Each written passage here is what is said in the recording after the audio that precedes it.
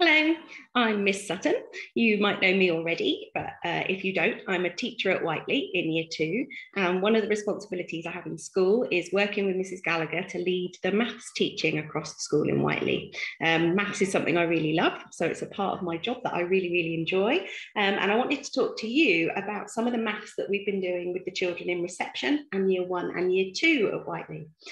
This year, we've been lucky enough to be selected to take part in a pilot maths program run by the NCETM. They are the National Centre for Excellence of Teaching of Mathematics. And they're running a scheme called Mastering Number, which is specifically for younger children in reception Year 1 and Year 2. And the idea is that it helps children to become more fluent and more flexible with number facts. And it helps them to really understand numbers more deeply so that as they go on and they do maths later in life, they've got a really good grounding of basic number facts, the language that they need, and that they understand all the different things that you can do simply with single digit numbers, which can then be applied later on.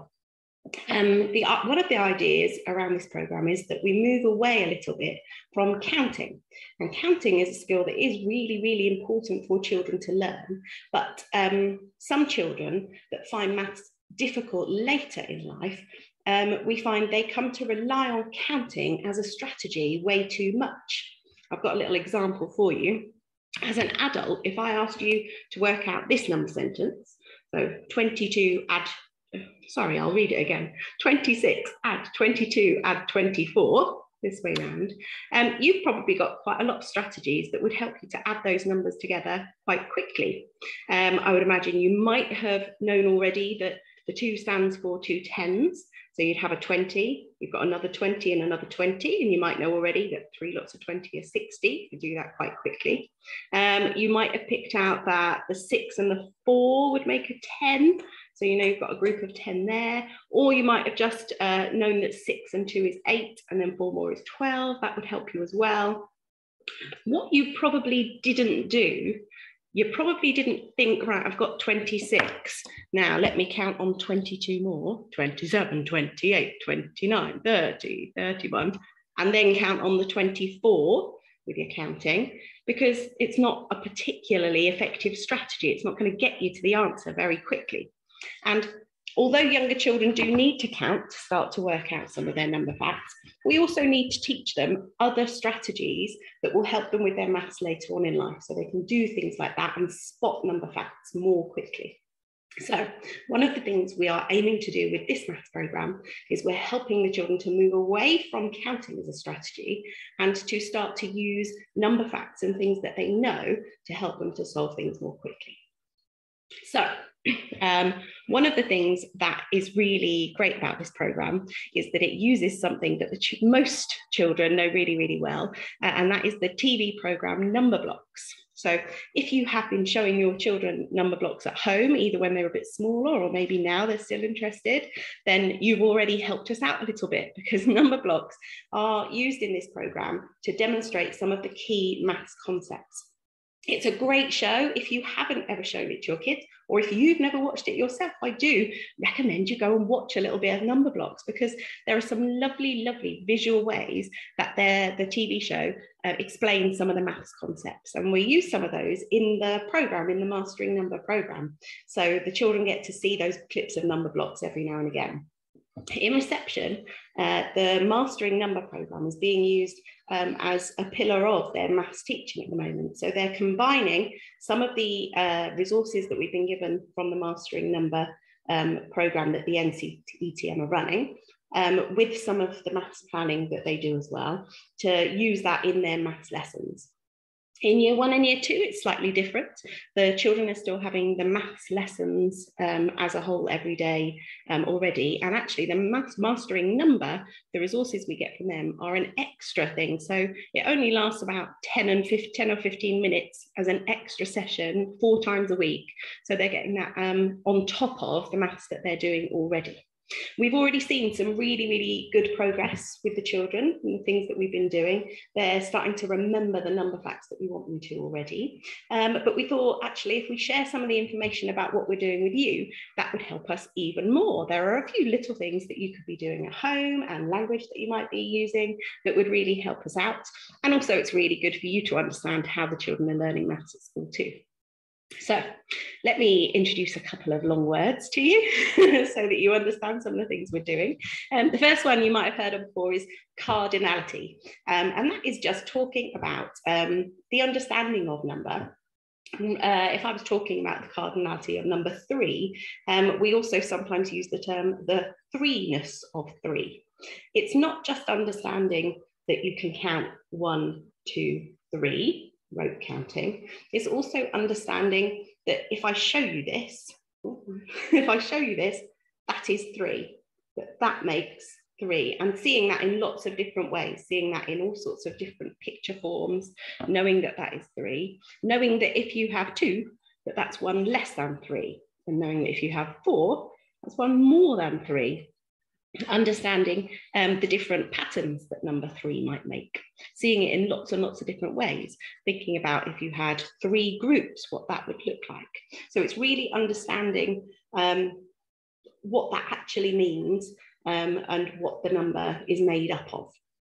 Now, to do that, we use another long word term called subitizing. Subitizing is something that we've been doing in school for a long time, but the Mastering Number programme really focuses in for all children, reception and year 1 and year 2. We all do some subitizing at the start of this programme.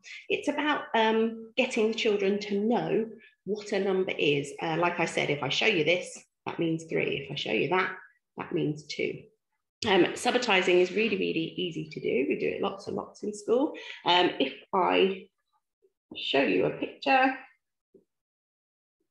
but not for long enough to count it, like this, all you have to do is know that that's 4. Without counting, your brain can recognize the 4-ness of number 4, you know, straight away. And children really young can do this. In fact, children that are 3 years old can do it for number 1, number 2, and number 3. When they get to 4 years old, they can do 4. As adults, we're pretty good at doing all the numbers up until about 5 or 6. But if I show you,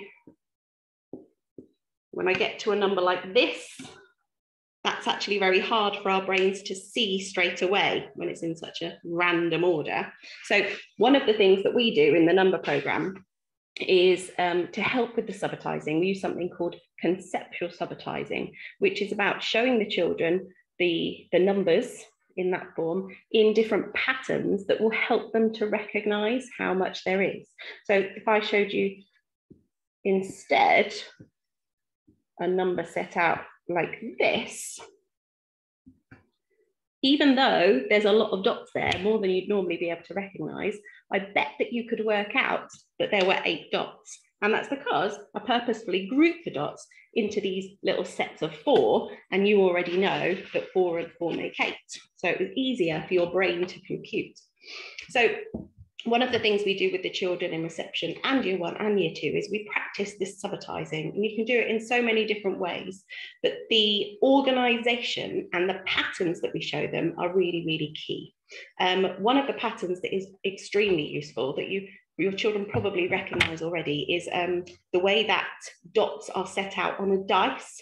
And so using that pattern, you can actually recognize a lot of different numbers.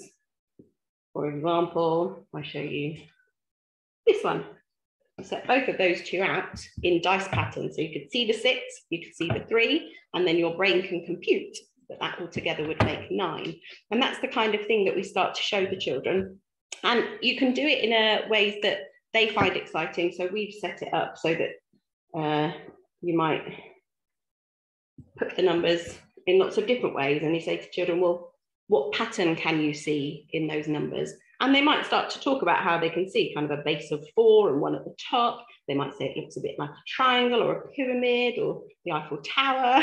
Whatever they can see starts to help their visual patterns of number.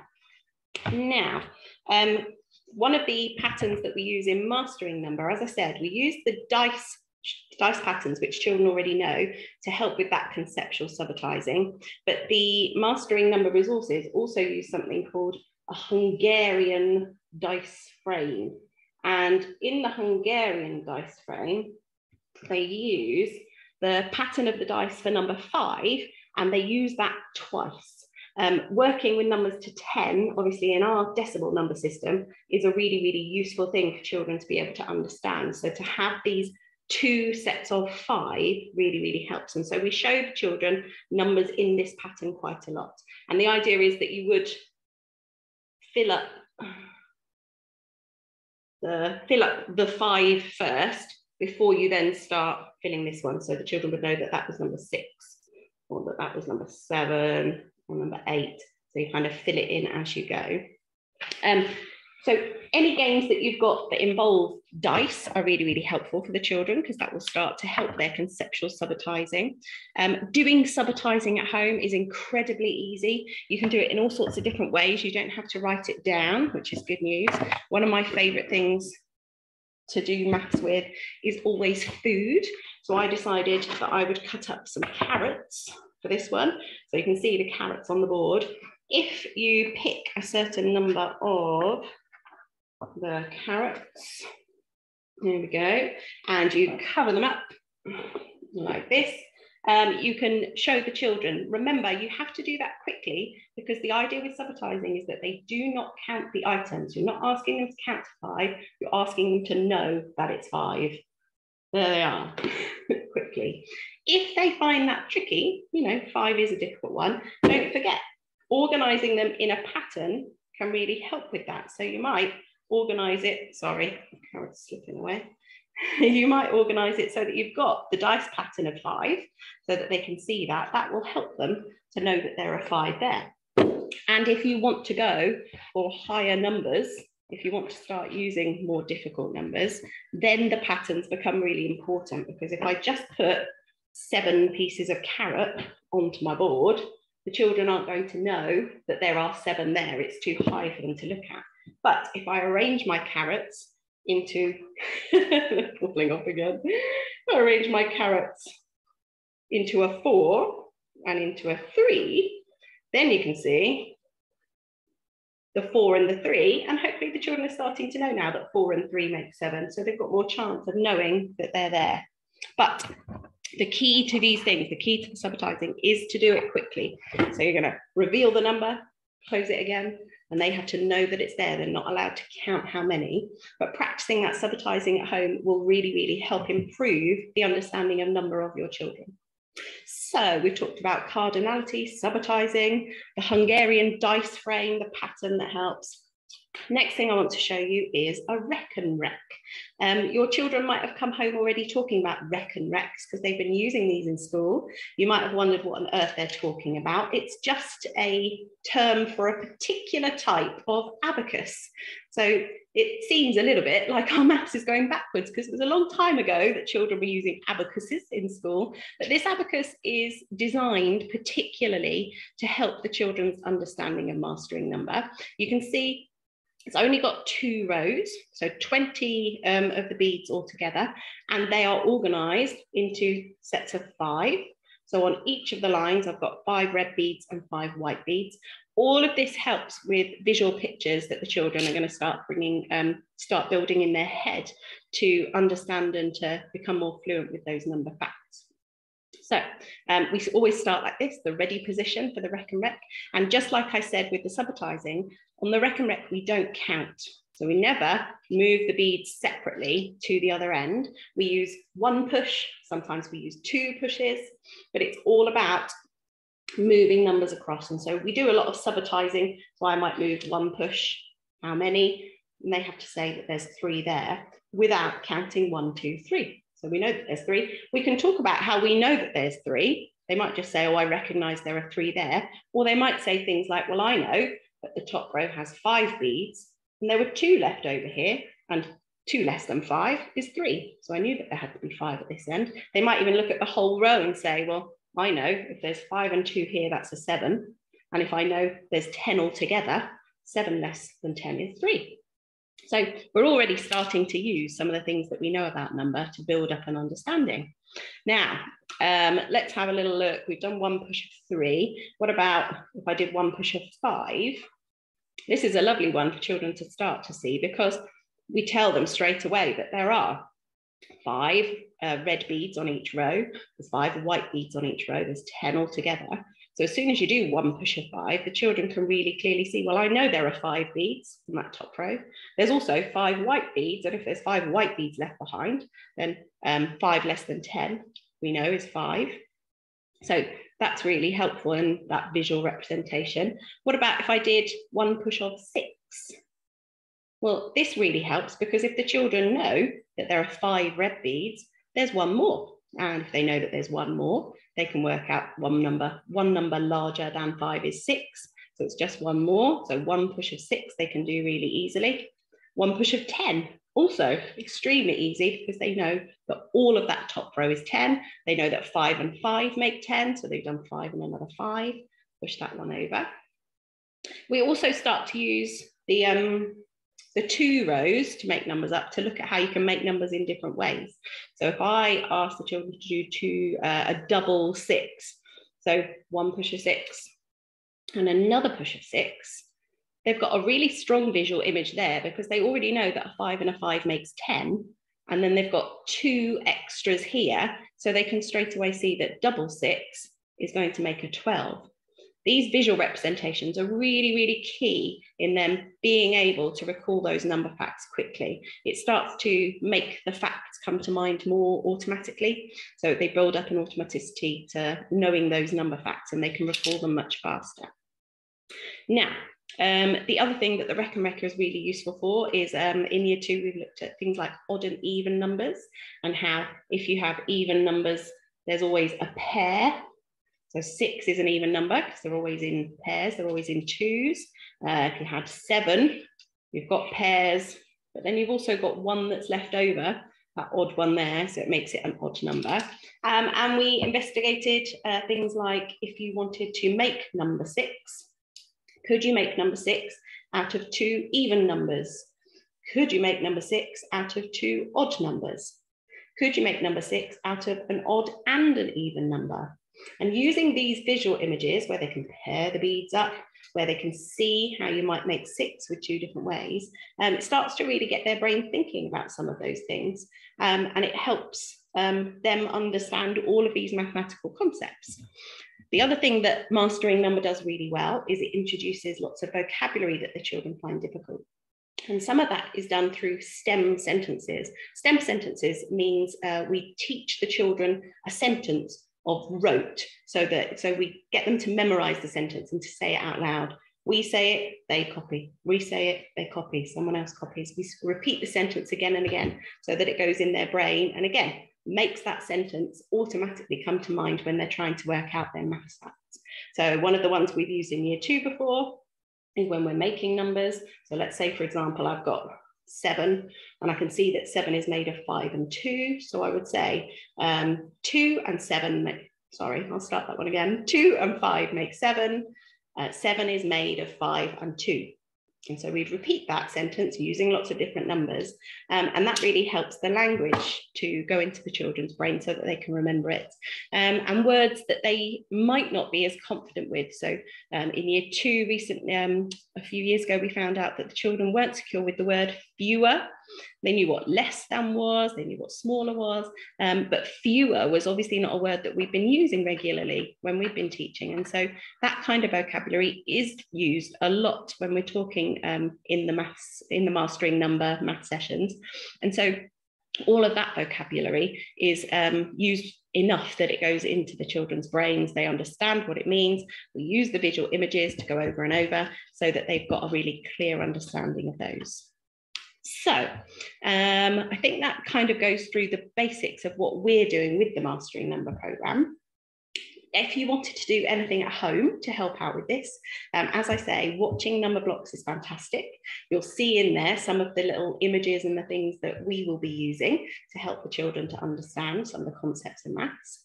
Practicing the subitizing, so showing the children numbers and getting them to work out what number is there, just with those smaller numbers, and remember no counting. That's really useful. And talking about maths in your day-to-day life is also really, really helpful. So rather than if you're talking about number 4, don't just get them to count to 4 when you're counting things, when they're playing with their toys, when they're doing things. Ask them questions about it. Can you think of a shape that has 4 sides? Could you put these things into 4 groups? What number comes before 4? What number comes after 4? What does number 4 look like on a dice? What pattern does it make? Can you show me 4 fingers? Can you show me 4 fingers on one hand? Can you show me 4 fingers on 2 hands? Can you do it a different way? Yes, I can. So not just looking at the surface of the number, but actually asking questions that delve just that little bit deeper to help to understand, to broaden that understanding the children have of the number facts.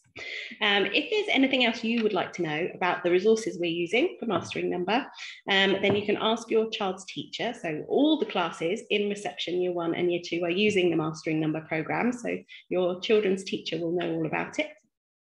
Or if you would like to contact me directly to find out more about it, you can use the year 2 email address, which is just year2@whiteleyapps.com. And you can ask me any questions you've got, or if you want to talk through anything further, then I'd be happy to do that. It seems to be making a really big impact on the children and how they understand these number facts, and the fluency with which they're able to recall the number facts and use them, and the mental images they've got with the Rec and Rec and the Hungarian dice pattern. They're able to use those to see the patterns really quickly and to call the number facts to mind. So I'm hoping that all this work we're doing is really having a positive influence on your child and the way they're learning maths, and we'll be continuing it throughout the year. If you have any opinions on it, then I'd be happy to hear those as well. That's all for now, but hopefully I'll hear from some of you soon and we can talk about some more maths. Take care. Bye-bye.